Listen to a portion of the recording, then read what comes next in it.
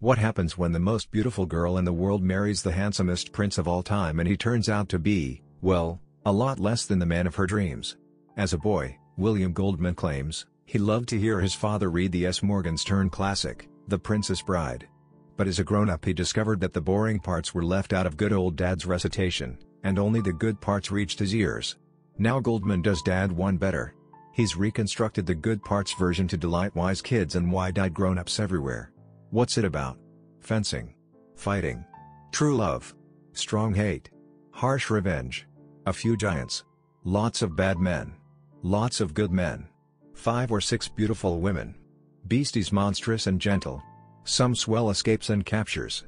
Death, lies, truth, miracles, and a little sex. In short, it's about everything.